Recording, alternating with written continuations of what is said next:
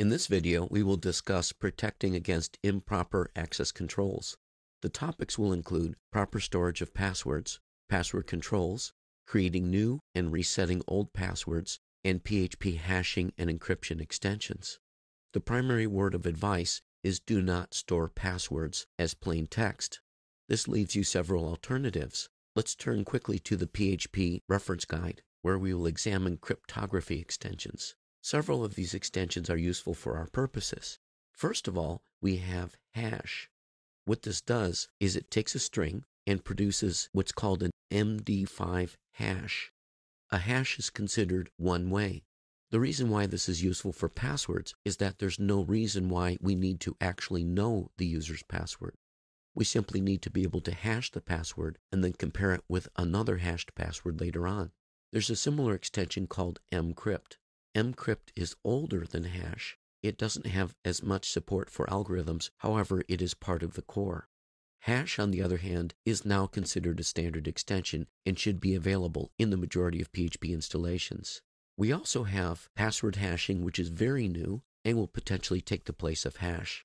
There's also a couple others, such as mhash and OpenSSL, which will not be considered in this lesson. Finally, there's a library called crack, which is used for testing the strength of passwords.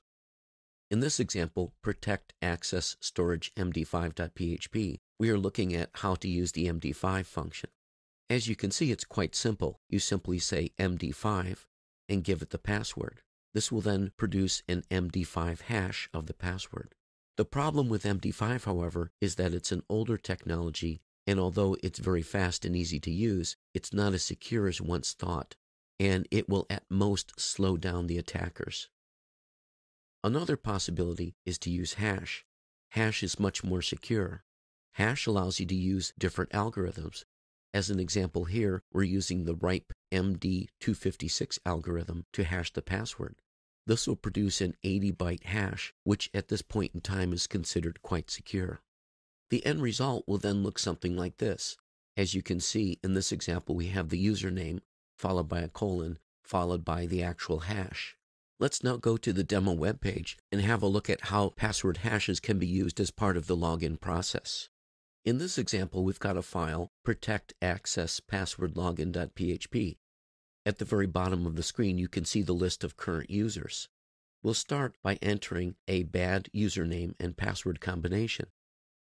When we now go to log in, the login attempt will be unsuccessful. If we have a quick look at the code, you'll notice that what we do is we capture, in this case, the email as the username, properly filtered using filter var. We then capture the password. We convert it to a hash using the hash function. We can then compare the existing password, which is stored in a hashed format, with the incoming password, which we've converted into a hash. If the two password hashes match, then we know that the login is successful. We will now log in as a valid user. You'll notice that the login attempt was successful. Let's now look at password controls when establishing a new user account. In this example, we will log in as a new user. This takes us to a new program, protect_access_password_set.php. This is where our password controls come into play. You'll notice that we've established rules. Passwords must be, in this example, a mix of upper and lowercase letters, at least one number and one special character, also between 4 and 16 characters in length. If the password fails the test, you should display the appropriate error messages so that your new users know what exactly to type. Let's try this again, but with a password which is considered acceptable, the last example on the page. You'll also notice that we ask a security question. We also ask that they supply an answer to the security question. This will be used later in the process of resetting the password. We click confirm. At this point, what normally happens is a confirmation code is generated, which is also stored in the user file. Normally, the confirmation code would be transmitted through an offline method, such as an email or an SMS text message. In this example, we'll simply copy the confirm code. We'll move on to the logic which implements the confirmation. So we click on the link which is generated for us, and we are now looking at protect access password confirm.php. You'll notice that the user status contains the confirmed code. A valid user would have a status of 1. You will also notice that as part of password controls, we are asking them to re-enter their original new username and password. The confirmation code is one that we supply. The reason for this is that if the attacker gains access to the confirmation code, they will still be unaware of the original username and password. We can now go ahead and click on Confirm, and the status has now been updated to 1. The security question and answer are recorded, along with the new username and the hashed password. Let's take a quick look at the code which generated these few pages. We are now looking at protect access password set.php. First of all, of course, we initialize variables. We then capture the email which is serving as the username. You'll notice that we strip out any extraneous information from the question and answer aside from alphanumeric and spaces. We then capture the password, but because we are setting the password, we do not establish a hash at this point.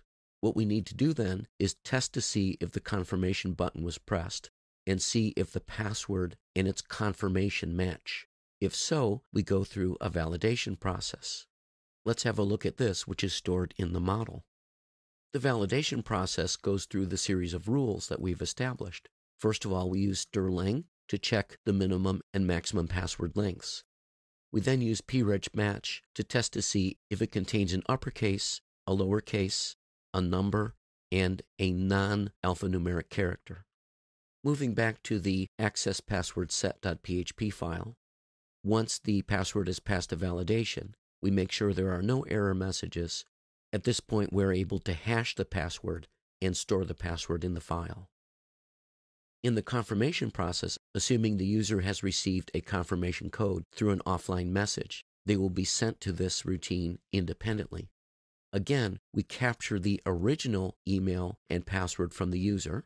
We take the confirmation code from the current code which was set through the URL. We then test to see if the passwords match. In this case, they're both hashed.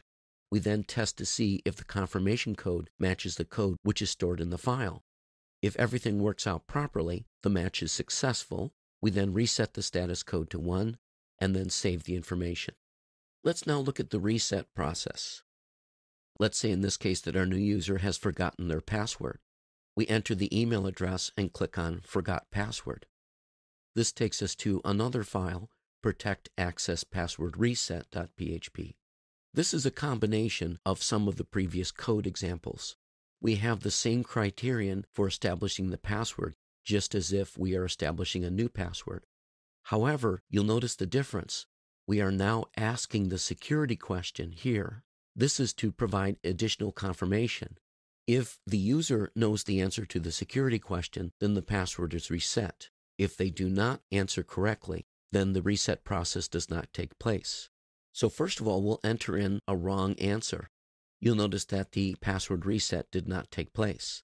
Now let's do the same thing, but enter the correct answer. We click on Confirm. The code does a lookup, and we have now successfully reset the password and, of course, rehashed the password. Let's now look at this code file.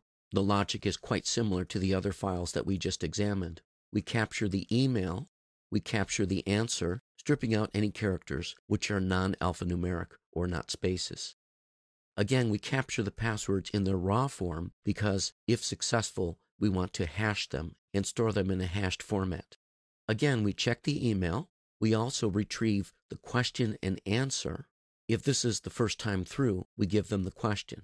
If it's the second time through, we check and make sure that the answer that's stored matches the answer that was supplied. Again, as we're resetting the password, we must perform validation as before. If validation is successful, we then set the match to true, rehash the password, and save the information. So in review, for proper storage of passwords, do not store as plain text. Bear in mind that hashing is one way, whereas encryption is two-way. If you need to retrieve the password, for example, in the case of a database user, you would want to use encryption and not hashing. Otherwise, there's no need to know website user passwords. In terms of password control, one thing to be aware of is the length of time that the users are allowed to retain their password. This is referred to as password aging. You can also establish rules regarding the length and mixture of characters. Be careful, however, to not annoy your website users with too many restrictions. For controls with regards to new and resetting old passwords, you should have some sort of offline confirmation code. You should also incorporate security questions which can be asked if the user, for example, has forgotten their password and needs to reset it. PHP has a number of hashing and encryption extensions. These include password hashing, which is a new wrapper for the crypt function, hash, which is enabled by default and requires no external libraries. Hash replaces an older extension, mhash. mcrypt has been available for quite some time. It has a wide variety of algorithms, but is not quite as flexible as hash. Crack is used to test the password strength. OpenSSL is used for managing an SSL connection.